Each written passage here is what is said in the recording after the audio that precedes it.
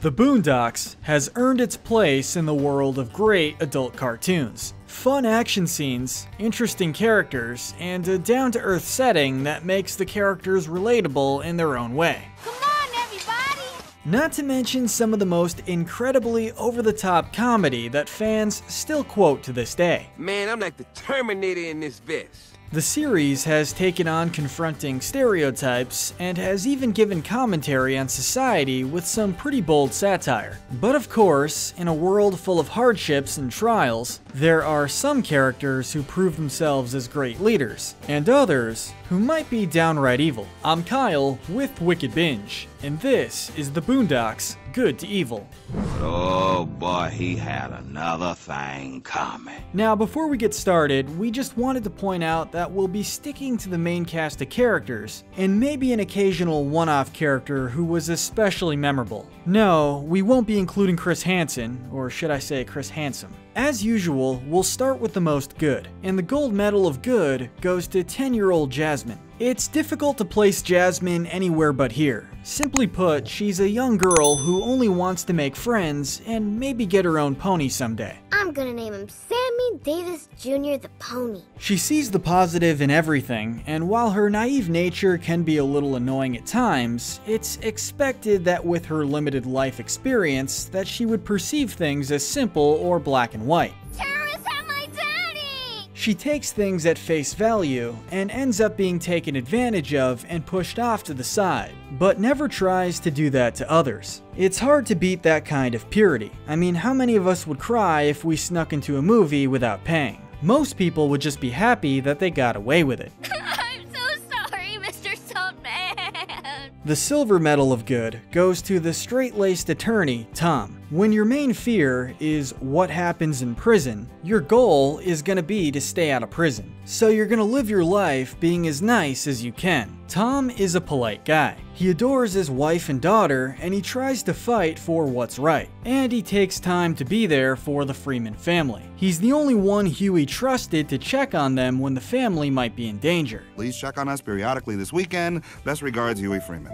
The only reason Tom isn't first on the list is that he's heavily influenced by how much he can get paid. Let's face it, he did take Thugnificent's side on the neighborly dispute they had once the rapper offered to hire him. Now, the third on our list is actually the third member of Tom's family, Sarah, the typical homemaker mom and loving wife. She's not given too much depth, but there are times in which she can be insensitive. It's easy to see that if Jasmine wasn't in the picture, she might have left Tom ages ago. She often complains about how his overly cautious ways can be irritating and make them miss out on a lot in life. You don't want me to apologize? No, I don't! Not to mention the fact that she did ditch Tom on their anniversary to hang out with Usher. Next is Otis, known mainly as Thugnificent. This may be a shock, but this man is really only looking to forge the best life that he can for himself. He grew up in a rough environment where people were locked away from the rest of society, without people to aid them or even enough money to buy clothes or food. When he first moves in next to the Freemans, he throws money around to spread the wealth and happiness.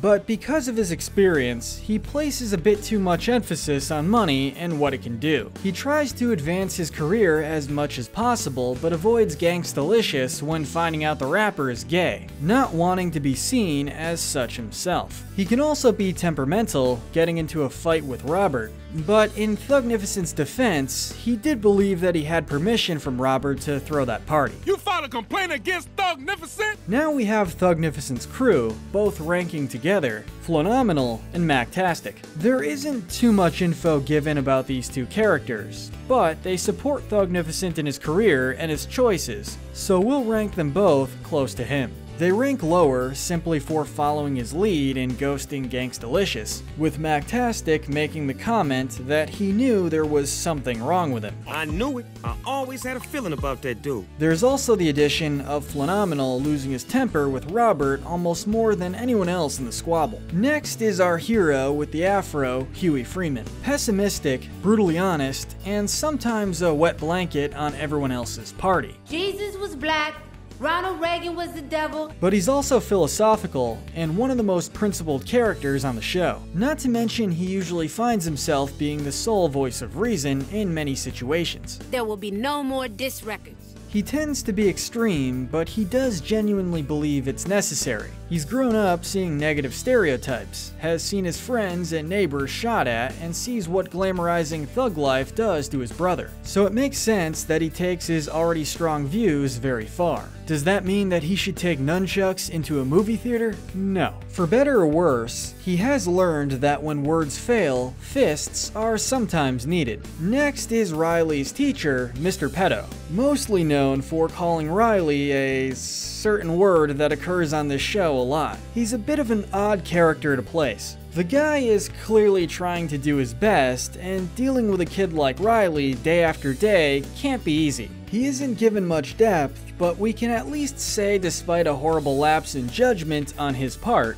he did admit to his mistake and faced up to what happened afterwards. Should he have tried to justify his choice and repeatedly say the word on the local news? I'm never, ever gonna say any form of I'm gonna go with no. Break out the champagne for the next character, Crystal. Although a gold digger and a user of men, she's not the worst woman to walk the earth. These cheddar biscuits are so good. In fact, she's a pretty decent person in spite of her role in life. She does take advantage of Robert, but considering the alternative is going back to slickback, can you really blame her? She uses seduction as leverage in life because it's all she's known, and even admits that she doesn't get why Robert doesn't see her for what she is, despite her lying. To be honest, me either. It's so obvious. And there is something to be said for how she treats the boys. She can be a little harsh while playing video games, but she doesn't abuse them or try to get them sent away to make her life easier. Robert is the next character on our list. Formerly an aide in the civil rights movement, he's lived his life afraid of being persecuted for his race. All he wants in life is to live in a nice house in a nice neighborhood. Sure, he's shallow and not the best role model, but he tries. new shoes, new shoes. But he doesn't always put his best foot forward and often comes out looking bad. He does kill a man over a dispute, causes a large portion of the population to become overweight after his restaurant opened, and does use physical violence to discipline his grandkids, which is pretty bad. But considering how he grew up, much of his behavior makes sense, and he does try his best. Following, we have Riley. He's not evil, despite popular belief. He's an 8-year-old kid who looks up to the rappers and gangsters he sees on TV. Magnificent. I can't believe it. He does what he can to be accepted, but that often means being ignorant or impulsive. He's ranked lower than the rest of his family because he openly mocks whatever he can about anyone. He lashes out violently when told not to hang out with Ed and Gin Rummy. I'm going to Ed's house. Despite Huey only wanting to protect his brother. And he breaks down into tears, worried that he's gay, just because Gangstalicious is. He has a lot of growth to do, but he's not the worst by any means. Next up, we have the White Shadow, Huey's mysterious follower. You enjoy abusing people's illusions. I respect that. We don't know much about him, of course. He's creepy, and his very job can be called unethical. But while his presence is unnerving, he is just doing his job. He isn't malicious, but he is threatening to an extent. Well, this time they actually are coming to get you. Knowing someone like him has access to your friends, your family, your conversations, and maybe your inner thoughts, well, it's not clean work. Cindy is up next. She shows up as Riley's sort of love interest. She's not a bad kid by any means. The worst thing about her is her temper and a tendency to get in trouble. What you think you're doing here? You talking to me? Yeah, I'm talking to you. Open your bag. But really, we can't say she'd be in those situations if it weren't for Riley. You can't help but feel bad for her considering the way her mother behaves and the way Cindy herself is mocked for it. Even running off the basketball court in tears from Riley making fun of her. The only reason she's placed so low on the list is she tends to come off as more impulsive and violent. She slapped a girl for almost no reason and took a bat to a man trying to intimidate her. All that chocolate can be bad for your health. Say what? At the very least, she's protective of those she cares for and fights for what she wants to achieve. Next is Reverend Goodlove. He makes plenty of statements as if he's trying to look out for his fellow man. You have hurt their feelings. Now, somebody gonna pay. He's a tough guy to rank simply because he's all over the place. He covers himself well and makes some good arguments as to why he does the things that he does. But he's also caught in a few compromising positions that you can't deny look bad. Not to mention gorging on food at an almost constant rate while Huey himself is on a hunger strike. He puts more into a display than he does substance. Robert said it well when he pointed out Goodlove's rally looked more like a showing of American Idol than it did a protest of BET. And selling out his morals for a show with the very company he was fighting against, it's hard to respect a guy like that. Next up is Gangstalicious. Not the most wicked, but by his own admission, he is a fraud. He glamorizes a lifestyle he's trying to embody for his career, and it gets him shot. I got shot! I got shot!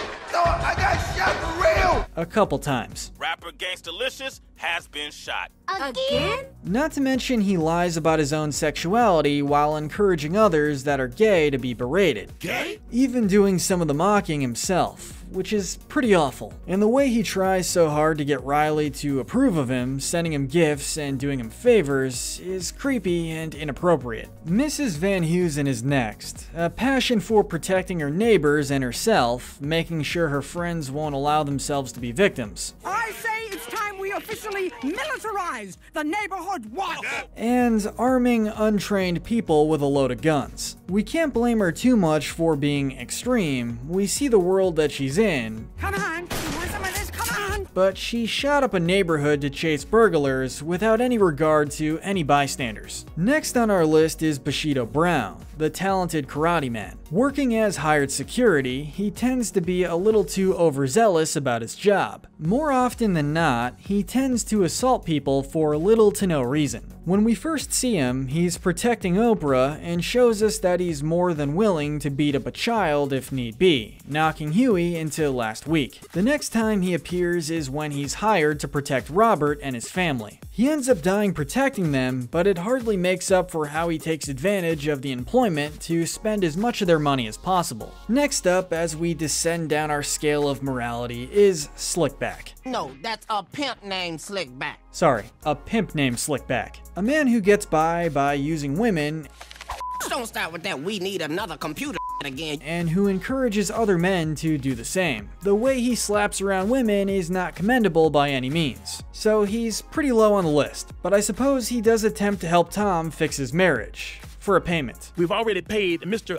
Pimp named Slickback a retainer of $2,500. I guess the best thing that we can compliment him for is his style. The infamous Mr. Onceler is next. He's not a generous guy by any means. He's your typical run-of-the-mill businessman who takes advantage of people. Really, anyone. He puts the future of the town at stake over a kickball game. The Chinese are calling in some debts and I had to bet everything on this game. He was willing to scare Huey for life over a bet. You think I'm bad? Just wait till the Chinese take away all the freedoms you enjoy. He allows his grandson to rob the banks in town. He uses Jasmine to get her lemonade recipe. But we place him a little higher because at the very least, he's friendly with Robert almost immediately. He doesn't go after Riley for shooting Ed, knowing it was likely his grandson who started it. And he'll still be a f***ing idiot. And he doesn't exactly try to hide who he is. He's running a business, and that's it. Next, we have to mention Luna,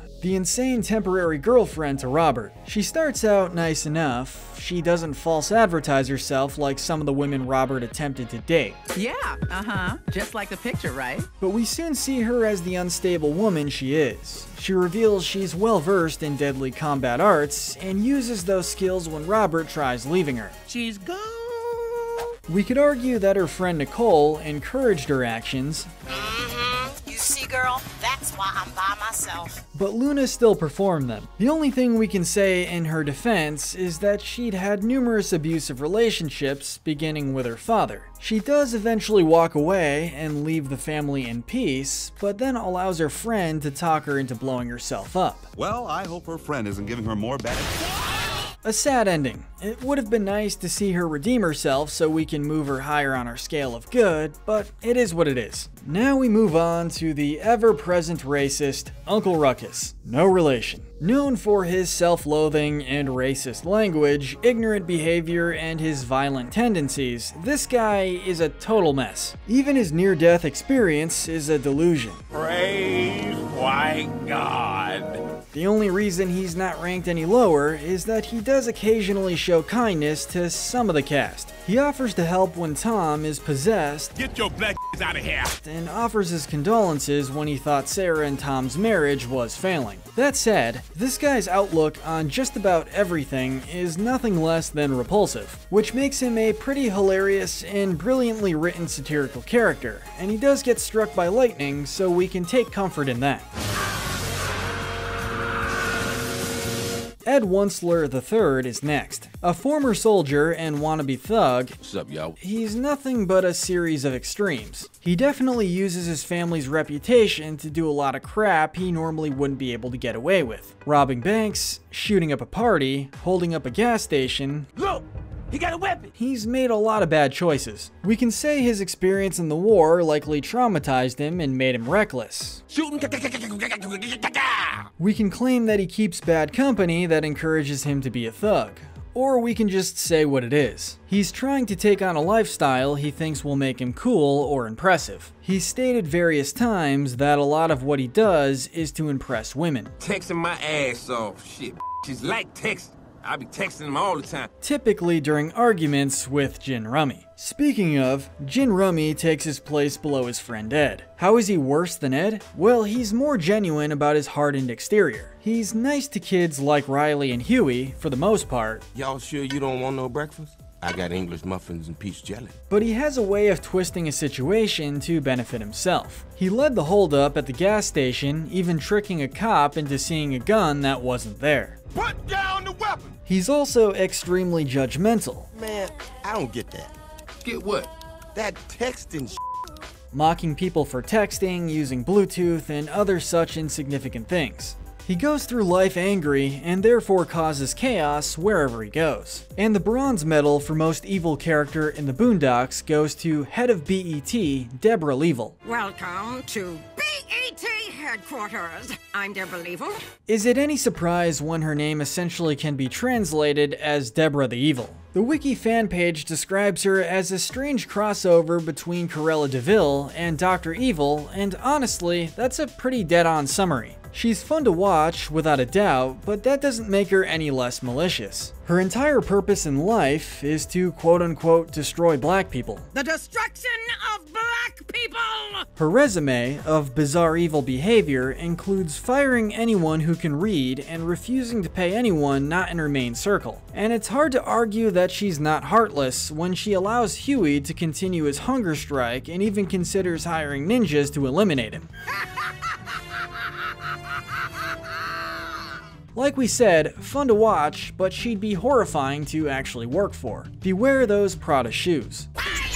Now, the silver medal of evil goes to the man who lived his life spreading as much misery as possible, Colonel Stinkmeaner. This man continues driving despite being blind, even going as far as to brag when he thinks he hit someone on the way to the mall. I think I hit a wheelchair on the way over here. While it is unfortunate that he died at Robert's hand, it's hard to argue that the world isn't a better place without him, which is not enjoyed for long since he's blessed by the devil himself to return to Earth to raise as much havoc as possible. When he possesses Tom and attacks the family, he's only defeated by the concept of peace after Huey tricks him into being friendly with Ruckus, a truly evil and awful person that caused way too much trouble. But who does the gold medal for most evil character in the Boondocks go to? Well, there's one more evildoer we have to rank. And he deserves the gold medal of evil more than anyone. Someone whose name we shudder to even say. If he wants you,